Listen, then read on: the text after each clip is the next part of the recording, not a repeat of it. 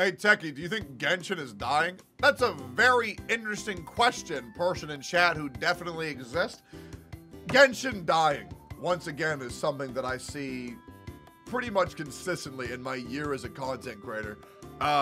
Almost every 4 weeks. Maybe not exactly 4 weeks, but 4 weeks into every patch, everybody says, Genshin is dying, Genshin is dying, what's the next game, where are we going, Techie, where are you taking us? And as much as I appreciate all the support on all my variety videos and all my variety streams, which are doing better than pretty much this little boy could have ever imagined, and yes, I've been thinking about doing this since I was a little kid, I want to weigh in on this subject, because I never really have, but I'm pretty much the guy who addresses the loud-spoken of the community, and I guess today is going to be no different. And yeah, people will probably get pissed off when I make for more Gen and knuckle-dragging, mouth-breathing idiots, but that's where we're at right now. Is Genshin dying? Now, this happens every 4 weeks into a major patch because this is what we call the dead zone. And by the way, if you're new to Genshin Impact, welcome. Make sure to like and subscribe to my channel and follow my Twitch because we're going to be doing a giveaway right now because I do a shitload of giveaways and I like doing that for all my subs on my YouTube and the followers on my Twitch. And thanks for being here, okay? 4 weeks, every patch is the dead zone of Genshin Impact, and here is why, okay? Every 6 weeks since the start, we get a new major patch where something huge is introduced, and MiHoYo made us a promise that every 6 weeks, we would be getting a new patch, and so far, for almost a calendar year, they have never let us down on that promise, which is why I continue to play, because everything MiHoYo has said they were going to do, they did. Besides make the garden system good, and also besides the whole KFC collab wings coming over for non-Eastern continents, but you know, it's fine, it's coming, dude, it's fine. It's fine, bro, it's fine. Okay, 3 weeks, okay? Patch drops. Inazuma comes out. Lore, story, chest, Sealies, new mobs, new dungeons, dope. You burn through all of it in 2 weeks. And this is why I take the game super fucking slow, like a slug, okay? Because this game gets depressing when you burn through everything. I try to get 1 new chest every single day. The new patch drops, okay? You go, you burn through it. Then the new banner drops 3 weeks later. And you have it, and it's fun for about 4 or 5 days to a week. And if you're a free-to-play, well, the dead zone starts for you a little bit earlier, and then you go watch people on Twitch, like twitch.tv/Tectone, where I'm here, and you watch me use the new unit, and then you hear, oh, this unit sucks. This unit's amazing. This unit needs a buff. This unit needs a nerf. Fuck you, Techie. I love you, Techie. Fuck you, Techie. And that's pretty much how every single patch update goes. Okay, this time we got Yoimiya. This was the coin flip. People said she needed a nerf. Then we had Eula coin flip. Also said she needed a nerf. And then we got fucking Ganyu.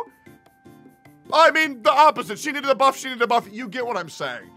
Either the characters are giga overpowered or the characters are giga underpowered. And then we're just gonna fucking bitch about it. When in reality, you can beat this entire fucking game with physical Chi-Chi and a fucking Amber. Okay?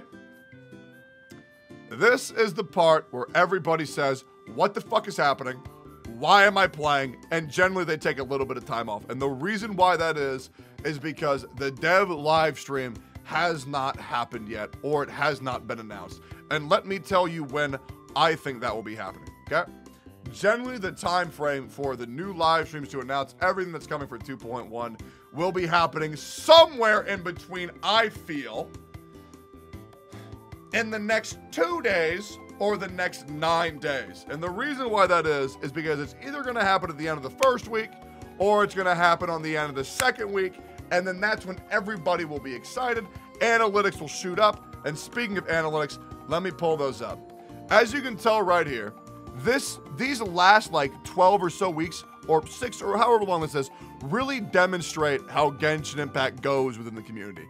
Severe ups, and then severe downs. Severe ups, and then severe downs. Severe ups. And this is generally the point where a lot of content creators get very confused.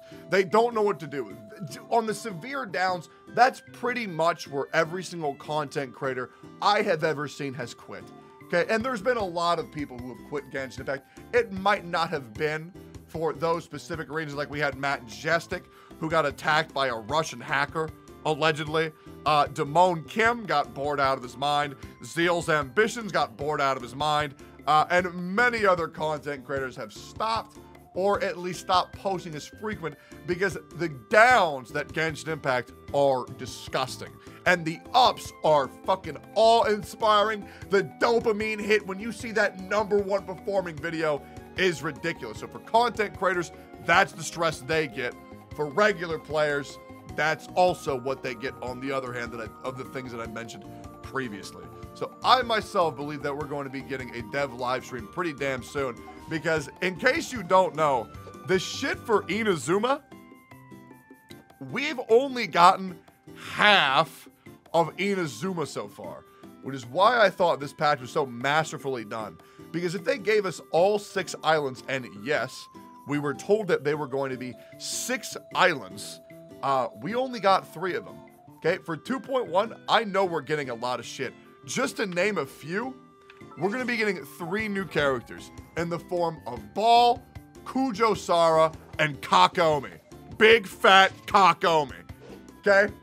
Now, obviously, everybody is stoked for Ball, because how the fuck could you not be? Okay? 3 new characters, dope. Hopefully 3 new story quests. We'll probably only get 2. I have no idea how they're going to get me to like Kakomi, but maybe they will. Maybe it'll be another instance like Kazuha. But we're also getting a big-ass island, which the one that I think is going to be somewhere around here, in my opinion. I can't confirm any of that. But there are a couple islands you can go to. If you go to this island right here, you can actually see a couple of the other islands in the distance, and they look pretty fucking dope.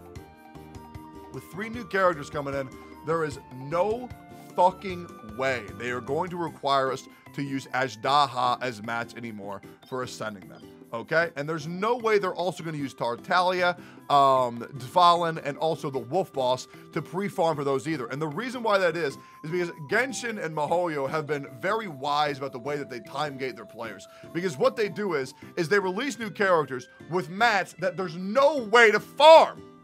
So, in my opinion, next patch when we get 3 new fucking characters, I also think we're getting a new raid boss, and I think we're getting a new regular, like, boss drop fight. If I were to predict anything, I think we're gonna get a Ball fight, and I think she's gonna be right here, because MiHoYo already coded out the fight for Ball. Maybe that'll be for a story quest, but I think we're gonna get Ball as a raid boss fight, like we did for Tartaglia. That's what makes sense to me. And I think she's going to go right here, because right now this kingdom is guarded regardless, so we can't enter.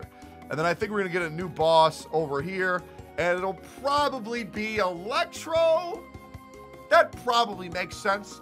No, it won't. It'll probably be some weird-ass gimmicky, like, machine part, or maybe like a fan. I don't know what the fuck it's going to be, but it's going to be something to ascend the other characters. So right now, I think with 2.1, we're going to get a new island. I think for 2.1, we're going to get 3 new characters. And I think for 2.1, we're going to get a raid boss and a boss fight. I don't think we're going to get any new artifacts, which I'm going to be melancholic about, but I could be wrong, and I would love to be surprised. But here's the thing that I highly recommend you go do whenever you get bored of Genshin Impact. Legit, just stop playing. I'm a content creator. The way that I play this game is completely unrealistic. Not only have I spent over $40,000 in this fucking game to make sure that I can make fun content consistently for almost a year now, and yes, I could go free to play, but so many people are doing that. I'd rather do something that only I can do. My entire life, financially, has been paid off by MiHoYo and Genshin Impact. Now, MiHoYo doesn't sponsor me to do anything, but I get to use their game to make money. Okay? And I feel horrible if all I do is I just take that money and keep it to myself. I like taking that money and reinvesting it into the game, because otherwise I feel guilty. Is that a stupid mindset? Probably. Am I a fucking idiot? Totally. Okay? I don't fucking care. People say, oh, don't take Tectone's guide seriously. And that's right. You shouldn't, because I don't take this game seriously. This game is a pure for fun game for me. And MiHoYo has treated me nothing but kindness. I mean, whenever I have a question, they're right there to answer it, and I love this company right now. I said this once, and I'll say it again. If Genshin Impact ever becomes bad, I'm gonna fucking quit on the goddamn spot. But as far as I see, they've been good for over a year. The CM reps have treated me with nothing but respect, and this is the most respect I've ever gotten from any game I've ever played. So yeah, it feels good because in case you've been following me for a while, I've been treated like shit by so many people and by so many companies. And shit, even the fucking community fucks me sometimes. The shit that people have accused me of saying or doing, the amount of misquotes that I get even to this day, I am still getting misquoted. Because once again, my entire argument for Ayaka was that her dash is bad and a team comp can't fix that dash. Yes, I did mention people could just walk out of her ult. And yes, you could run a freeze comp to circumvent that. But at the end of the day, you cannot fix a poor mechanic, aka Ayaka's dash, with a team comp. It's the same thing with fucking Ganyu. It's the same thing with fucking Ayaka. It's the same thing as when I've been canceled on Twitter. I have been through so much adversity, and that's the reason why I will not quit. Because honestly, the amount of adversity, the amount of controversy that in my mind I have gotten for either little to no reason. Obviously, there are some nuggets, and obviously there are some outliers of that. People being so fucking stupid and accusing me of doing shit that I never did and trying to piss me off on the regular, that honestly gives me motivation to keep playing. Because I know there are people who are trying to take me down. And that feels good for me to try to overcome that shit, and to be honest, I have. Channel's doing good. Genshin Impact's doing good. I'm a happy boy. But if all else fails for you, here is the one video that we're going to watch together right now that I watch every single time I think, what the fuck is next for Genshin Impact? Oh, let's go! Time to say goodbye. So let's not call it that. This fucking video, man, gave me so much hope. Let's not forget that MiHoYo has claimed to have a minimum 10-year plan for Genshin Impact. Legit fucking how? 10 years? I can't even imagine that. Hey, y'all's phones are gonna be fucking dead. It's just a continuation of past battles. The gods goad us on with the promise of their 7 treasures. Rewards for the worthy, the doorway to divinity. Yet I think the narrator is Dainsleif, but don't quote me on that. buried in the depths Pretty of damn this sure. world lies It's a sexy smoldering dude for remains, sure. A warning to those that dare trespass. That throne in the sky is not reserved for you. One of my biggest regrets to this day is picking Lumine over Aether. I fucking love Aether so much, but I fucking picked Lumine and I hate her. I fucking wish I could switch, man. But mortal arrogation It drives me nuts. None will escape the flames. See for yourself. God, the OST is beautiful. The dragon who defended Mondstadt for a millennium finally faces Let's go! his Dvalin, baby! What does freedom really mean when demanded of you by a god? Y'all remember when Diluc was cool? God, it hurts! Oh, shit, poor Diluc. Poor Diluc, man. Simone. The god of contracts, senselessly slaughtered. Zhongli, baby, let's go! In horror. He still is. Copium, copium, copium. True, dude. In the end, he will sign the contract to end all contracts. Yes. In the secluded... This is where we're at right now. A minute and a half into a video. Omnipresence over land mortals. of the immortal Shogun. The Yatta! Bakufu is eternal. We're here! We're here, boys! But what do mortals Kamisato see Ayaka. the eternity chased after by their god? Beautiful. Beautiful character. The god of wisdom's... Think about that. Ayaka. We're on Act 2, okay? Act 3. This will be in like 8 enemy months. is wisdom itself, and the oasis of knowledge is a mirage in the desert of ignorance. In the city of scholars, there is a push for folly, yet the god of... Hey, it's Farah from Overwatch. Wisdom makes no argument against it. Real talk, I don't know who that is. They look so fucking dope. They look so dope. The god of justice lives Apparently through the the name's Sinnoh. spectacle of the courtroom, seeking to judge all other gods. But even she knows not to make an enemy of the divine. Okay, I want to talk about this character so much, and here's why. Every other character they have shown by themselves. That's why I think that these two are going to be a unit of two characters who play at the same time together. But they also look like they're going to be different elements. But who the fuck knows what Genshin Impact's going to be like in 2 years? Okay? But I really feel like they're going to be a package deal. I don't know. It just looks that way. It could be like ice climbers in Melee, bro. Like ice climbers in Melee. You know, it works. Or like Willump, Nunu and Willump in League of Legends. The rules of war are woven in the womb. The victors shall burn bright, while the losers must turn to ash. When the god of war shares this secret with the traveler. So fucking sick, dude. This cutscene, the beat drop, good God, this shit gives me fucking goosebumps every fucking time, It is man. because she has Good her God. reasons. I hope that she's like Nell from Bleach, because that skull on the top of the head reminds me of Nell from Bleach. And that when she ults, she goes like big mode. You know what I mean? Like regular E-punching baby girl mode. When she ults, fucking big girl mode.